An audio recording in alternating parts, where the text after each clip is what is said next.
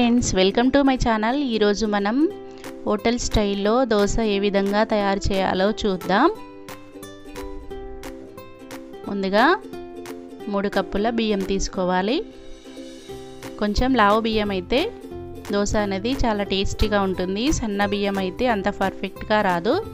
ఈ 3 కప్పుల బియ్యానికి 1 కప్పు మినపగుళ్ళు, అలాగే 1 టీ స్పూన్ మెంతులు వేయడం వలన దోశ అనేది చాలా టేస్టీగా ఉంటుంది. వీటిని నీళ్ళు పోసుకొని 2 సార్లు శుభ్రంగా కడుక్కోవాలి. దాంట్లో ఏమైనా డస్ట్ ఉంటే పోతుంది కాబట్టి 2 సార్లు కడుక్కోవాలి. ఇలా కడిగిన బియ్యాన్ని 4-5 గంటలు అలాగే పక్కన పెట్టుకోవాలి.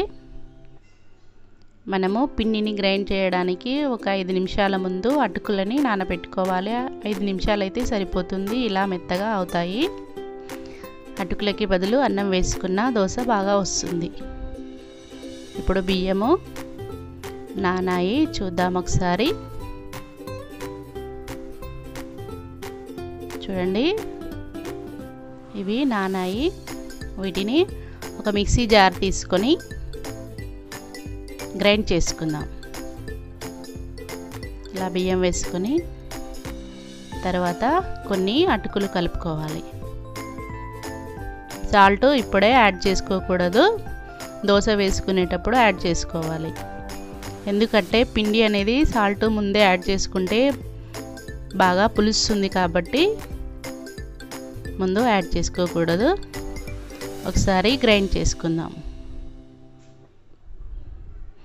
ఇలా గ్రైండ్ అయిన దానికి వాటర్ అవసరం కాబట్టి కొన్ని వాటర్ కూడా వేసుకొని మళ్ళీ గ్రైండ్ చేసుకోవాలి సాఫ్ట్గా అయ్యేంత వరకు.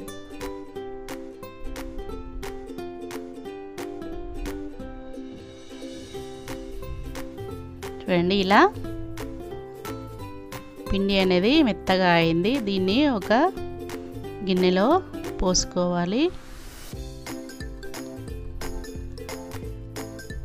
ఇలా మెత్తగా రుబ్బుకోవాలి. అలాగే మిగతా బియ్యాన్ని కూడా ఇలా రుబ్బుకొని గిన్నెలో వేసుకోవాలి. ఈ గిన్నెలో నిండా పోయకూడదు, ఏమవుతుందంటే దోశ అనేది పిండి పులిసి బయటకు వస్తుంది. కాబట్టి నిండా పోయకుండా కొంచెం గ్యాప్ వదిలిపెట్టి ఇలా ఒక నైట్ అంతా లేదంటే ఒక 10 అవర్స్ సరిపోతుంది. పిండి అనేది బాగా పులుస్తుంది. ఇప్పుడు చూద్దాం.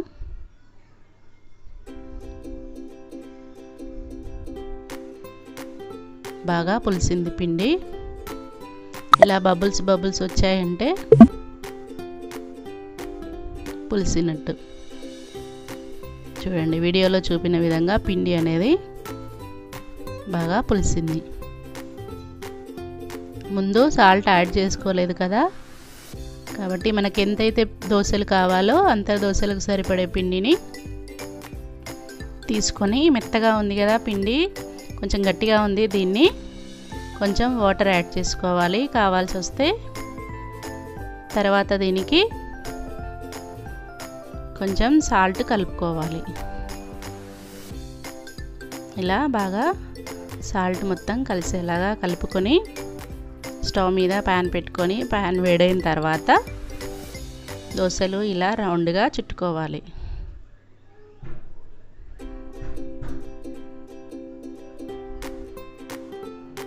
దీనిపైన ఆయిల్ వేసుకోవాలి.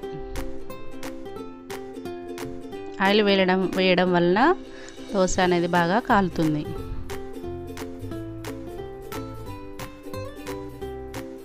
ఇలా కలర్ చేంజ్ అయింది కదా, దోశ అనేది రెడీ అయింది. మనము రెండో వైపు కూడా కావాల్సి వస్తే రెండో వైపు కూడా తిప్పుకోవచ్చు. ఇది ఆల్రెడీ బాగా కాలింది కాబట్టి దీనికి అవసరం లేదు. అలాగే మిగతా పిండిని కూడా ఈ విధంగానే రౌండ్గా వేసుకోవాలి. మిగతా వాటికి కూడా ఆయిల్ వేసుకోవాలి. మనకి ఎన్ని దోశలు కావాల్సి వస్తే అన్ని దోశల్ని ఈ విధంగానే వేసుకోవాలి. ఇప్పుడు పర్ఫెక్ట్ హోటల్ స్టైల్లో దోశ చాలా పర్ఫెక్ట్గా వస్తుంది. తినకొద్దీ తినాలనిపిస్తుంది.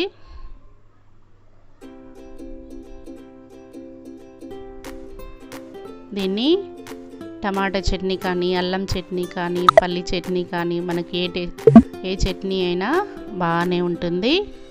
అంతే friends, dosa ready. Thank you for watching. ఈ వీడియో కనుక మీకు నచ్చినట్లయితే లైక్ చేయండి, షేర్ చేయండి, కామెంట్ బాక్స్లో కామెంట్స్ కూడా రాయండి. మరిన్ని ఇంట్రెస్టింగ్ వీడియోల కోసం మా ఛానల్ని సబ్స్క్రైబ్ చేయండి. Thank you.